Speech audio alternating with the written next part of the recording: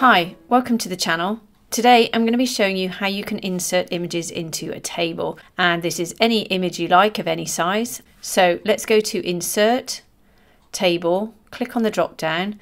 I'm just going to simply select anything really, 4 rows by 4 columns, and when it's inserted it will look something like this. So if I now go to Insert, Picture, Picture from File. Now if I was to simply insert a picture by clicking on it and inserting it, it won't insert it to the table, it will insert it to the actual document.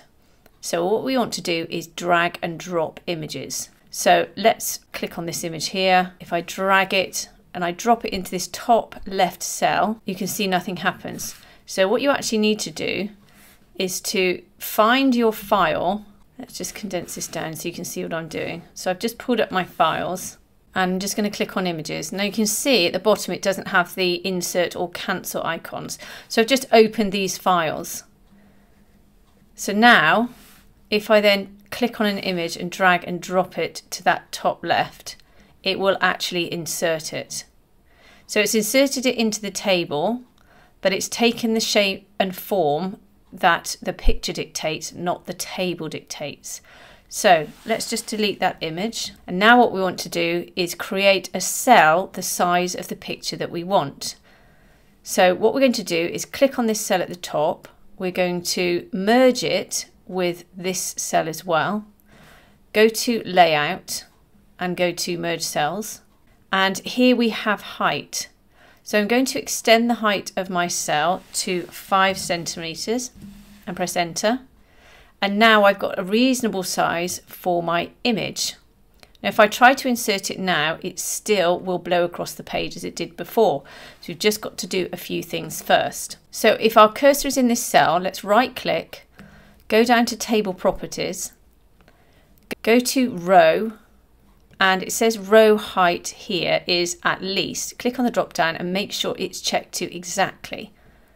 So it's now exactly 5 centimeters and that won't move. Click OK. Now to fix the width here, if you go up to Auto Fit, we're in the Layout tab, click on the drop down and go down to Fix Column Width. So now we fix the height and we fix the width. So if we go back to our files, and now if we drag and drop an image into our table, you can see it fits perfectly in that cell. Now we can do exactly the same with these 2 cells. The height is already fixed because we fixed the height of this row. So if we just select these 2 cells, go back up to Auto Fit and then fix the column width, we can again go to our pictures and we can insert an image into here and an image into here, and you can see they fit perfectly.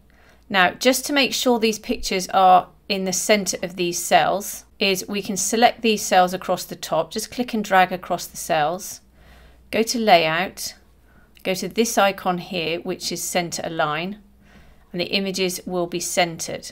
Now at the moment there's not much of a margin at the top and the bottom of these cells. You can see there is to the left and right but not to the top and the bottom. So if you want to add a margin, click on the whole cell. This will actually apply to the entire table.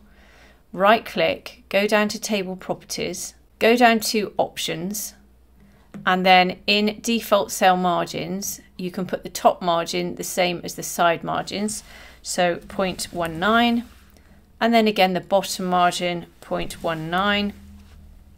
Click OK, click OK again, and now you can see there's a lovely space around the entirety of that image. Now if you wanted something smaller, let's say in this cell, so without actually changing the height manually, you can actually do it by using the cursor. If you click on the line, you can see my cursor changes. Click on the line and pull that line down.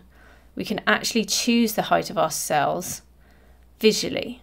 So I'm going to try and make this a square, roughly about this size. Let's just pull that down a little bit more. And then I can, by selecting these 2 cells, just move this line over to the left if I want to. And then I can move this line up and I can create this small square here. And once again, I can select this row and fix the column width. And once again, right click, go down to Table Properties, go to row and then click exactly, press OK, and now this one's a square, let's put that one in, there we go. That fits perfectly in that cell there. And that leaves this cell here. Now, if this cell is a bit too long, because not many photographs are actually this shape, what you can do is split this cell. So if you select it, go to Layout and click on Split Cells. Make sure the number of columns is 2 and click OK. And you can see now we've split that cell into 2. And you can put 2 more images in here, or you can just move this line over. Oops. You have to highlight both cells either side of the line. Move that across if you want to. If you want them all to be equal, you can actually highlight them all. Go to Distribute Columns Equally. And there you'll have an equal set of cells.